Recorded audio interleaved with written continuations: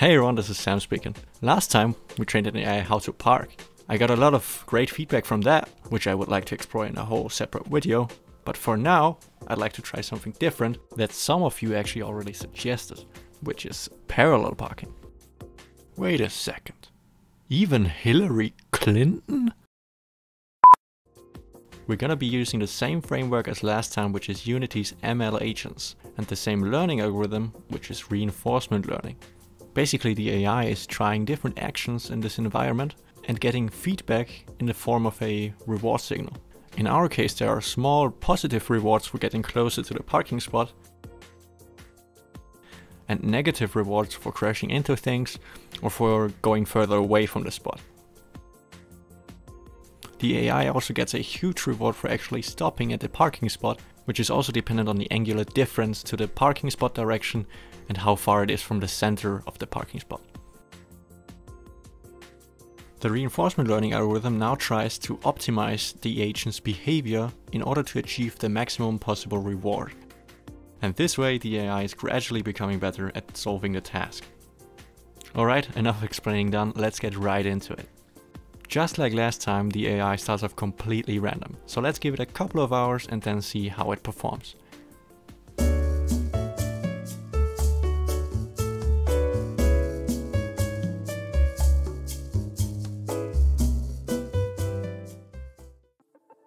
This is after about 3 hours of training, and as you can see, the agent is actually able to somewhat park at the right spot.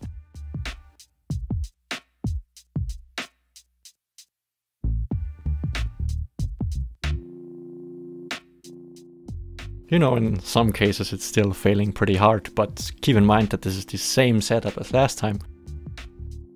I simply changed the layout of the parking spot, and in order to make it a bit easier on the AI, I restricted the spawn area where it randomly spawns to a much smaller area this time. While the success rate is already pretty good now, you have to keep in mind that this does not take into account whether the AI has crashed into something before actually stopping at the parking spot. It's simply the ratio of attempts where the AI was able to reach the parking spot. Obviously, I was not satisfied with that, so I started trying out different things. And the first thing I tried out was increasing the parking space in order to make it a bit easier for the AI. This led to an immediate increase to 100% success rate, but the final positioning of the car is still pretty bad. It's still a bit too close to the main road, and its final rotation is also still not perfect. So I then decided to give it a bit more time in order to be able to adjust its position before actually resetting the environment. Now the agent has to actually stop for 1.5 seconds before the environment is reset. This led to a dramatic decrease in success rate because this new behavior of having to stop at the parking space is something that the agent has to actually learn first. But it also led to some quite interesting behaviors like this one. I mean, I really wouldn't recommend parking like that in real life. Keep in mind that I completely restarted the training after each of these small changes, mainly in order to make sure that the agent is actually performing better because of these changes and not because it is training for a longer time. Speaking of longer training times, I then decided to keep the environment settings pretty much the same, but to increase the training time from 3 hours to about 5 hours.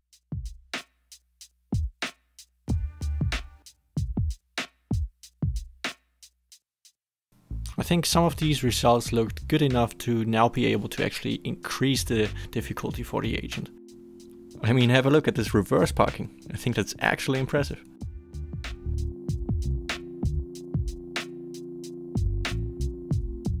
I started decreasing the parking space again, and I think the agent was actually able to cope with that quite well. Then I also enabled the handbrake again, which I originally disabled in order to make the environment a bit less complex. I was already looking forward to some epic drifts into the parking spot, but unfortunately the agent only used the handbrake in order to get to a full stop more quickly. I mean, it's kind of drifting, right?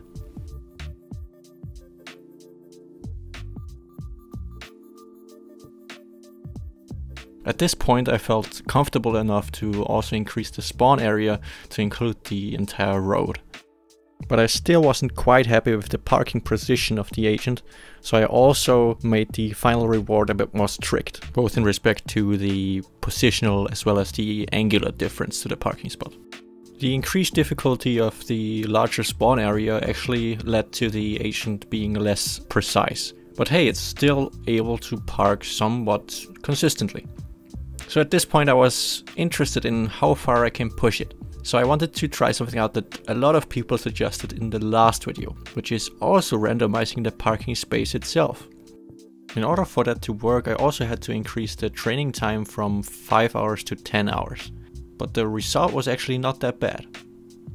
I mean, in some cases it still crashes into other cars, but it is able to park in an arbitrary parking space from a completely random spawn position. And for some reason, sometimes it learned that it's apparently a good idea to first nosedive into the parking space and then reverse out of it again. I mean, I really wouldn't recommend that. Just don't try it yourself.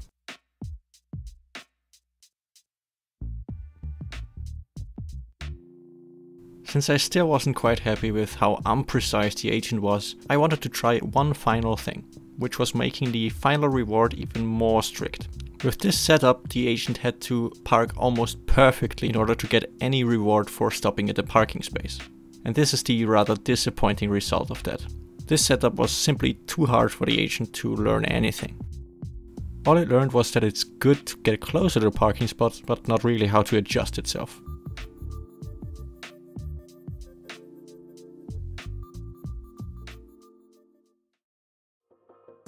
Alright, so even though this is of course pretty far from perfect parking and it doesn't really take into account any sort of traffic rules, I still think that it's quite impressive how an agent is able to learn these rather complex behaviors just from some simple sensor inputs and getting feedback whether its actions are good or bad from time to time.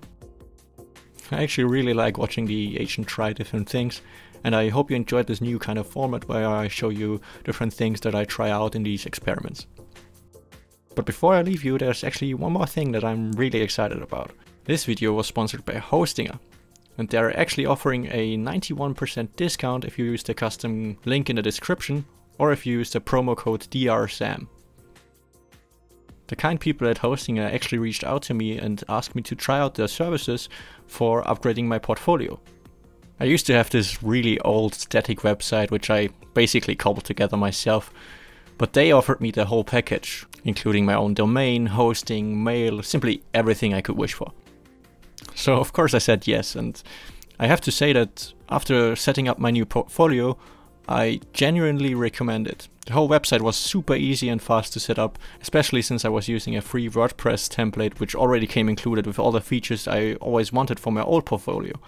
Like being able to sort my projects by category, my own contact form, or comments on my blog post. I mean, those were all things I wasn't able to do in my old website. Their whole setup process is actually really helpful, and if you want them to, they will hold your hand the whole way through. Or you can simply skip it all if you already know what you're doing, or if you just want to do your own thing. Like I said, if you're looking for a web hosting provider, I genuinely recommend Hostinger. They are really nice people and I'm super proud of my new portfolio. Check out the link in the description and the code DRSAM for a discount. Big thanks to Hostinger for sponsoring this video. They enable me to put a lot more time into my channel than I would otherwise be able to. Alright, I hope you enjoyed this video. If you did, feel free to subscribe, that's completely free. I've got a lot of things planned for the future. Until then, I'll see you next time.